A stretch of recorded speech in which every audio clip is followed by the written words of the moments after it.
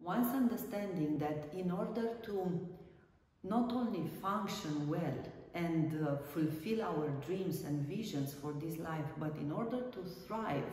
in order to discover our purpose and meaning, in order to become the great, wonderful women we are meant to be, in order to truly be spiritual women, maybe we should consider to feed our spiritual body and to pay attention and to nourish this spiritual body with the same care and with the same attention and consideration that we are taking care of our physical bodies. So, unfortunately, the materialistic society that we live nowadays, in which we are driven by competition in order to prove ourselves only on the material level, is resuming everything to things that we can touch or things that we can experience through the senses, and unconsciously we have this idea that if I don't feel it, it doesn't exist. You know, funny enough, renovating a house recently, I read some books because why not doing it by the book, and it was a motto in the beginning of my first book about renovation, which says, what you don't see, it doesn't bother you. And I was so shocked by this,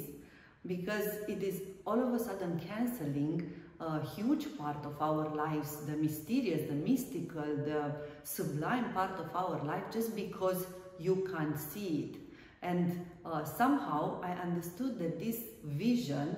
if you don't see it, it doesn't bother you, we kind of translate it, unfortunately, because of this materialistic education in our everyday lives, imagining that if we can't see our thoughts or emotions, we don't need to clean them up, we don't need to have them purified. If we don't know that subtle bodies exist, why bother to take care of them? If we don't know truly how and in what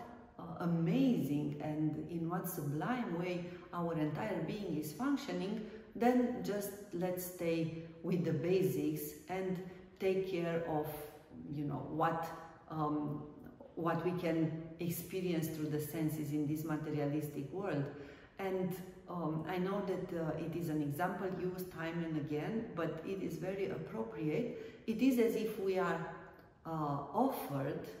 a temple of our spirit to experience our lives, but the only thing that we take care within this temple is only about the walls and only about the objects that are inside, but we do not take care to pray inside the temple, to do the spiritual work inside the temple, to cultivate the wonderful attitudes inside the temple, to bring the virtues, to clean the emotions and sentiments that we enter the temple, and so on and so forth. So what we are left with is just with the exterior material hard shell, which contains nothing inside. And this would be exactly the opposite of a spiritual woman.